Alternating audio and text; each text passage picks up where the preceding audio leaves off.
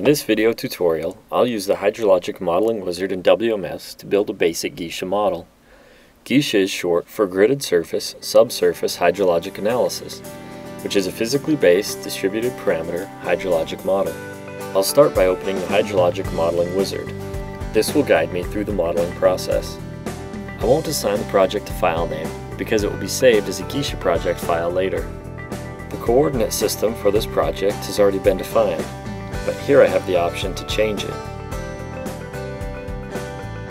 In this step, I'll select DEM data, land use data, and soil type data to import into WMS.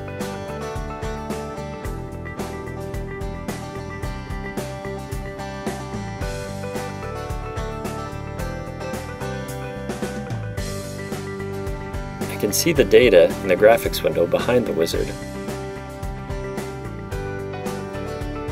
Now I'll run Topaz to compute flow directions and accumulations.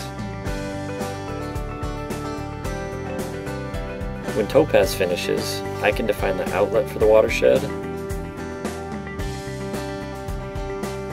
and delineate the watershed.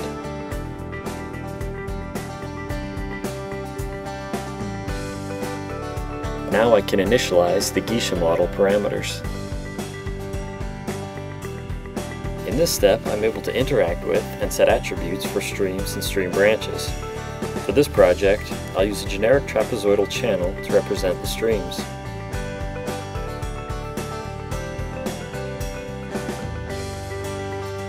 I'll set the spacing of the vertices on the stream arcs.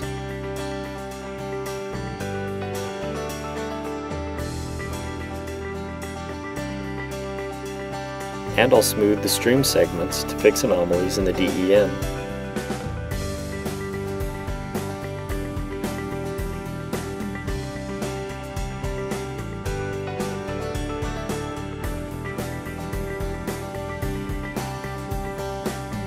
Now I'm ready to create the 2D grid, and I'll set the cell size to 90 meters.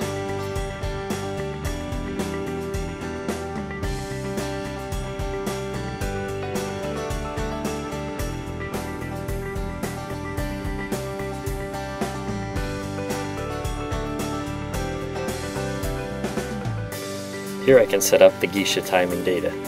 This model will run for 36 hours with a 6-second time interval. Next, I need to create land use and soil type coverages from the shapefiles I imported earlier. This is a simple process using the GIS to feature objects wizard.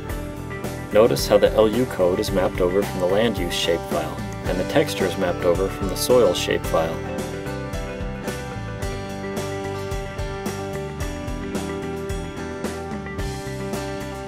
The land use coverage and the soil type coverage spatially distribute the land use and soil type data over the 2D grid.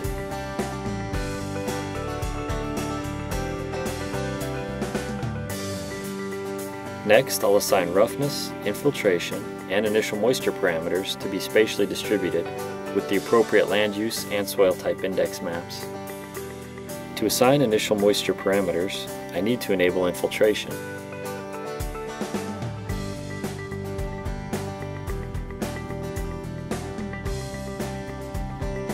I'll import the parameters for land use and soil type from a table and then manually assign initial moisture.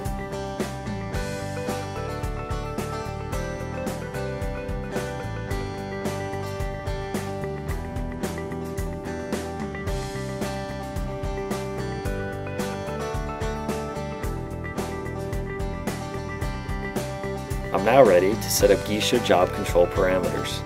I'll select diffusive wave for the channel routing and select to output surface depth, infiltration depth, channel flow, and channel depth.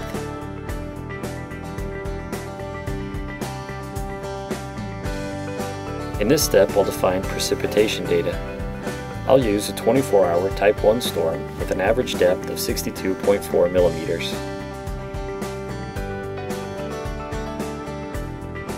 I'll accept the default options to clean up the model.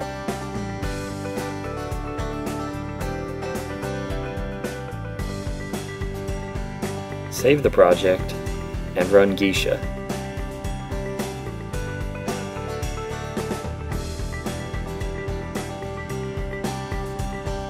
After GSSHA finishes, I can view the output hydrograph,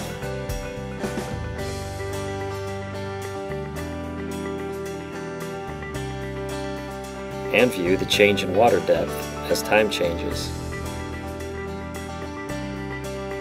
This concludes this video tutorial. Additional post-processing options for GSSHA are demonstrated in a separate tutorial.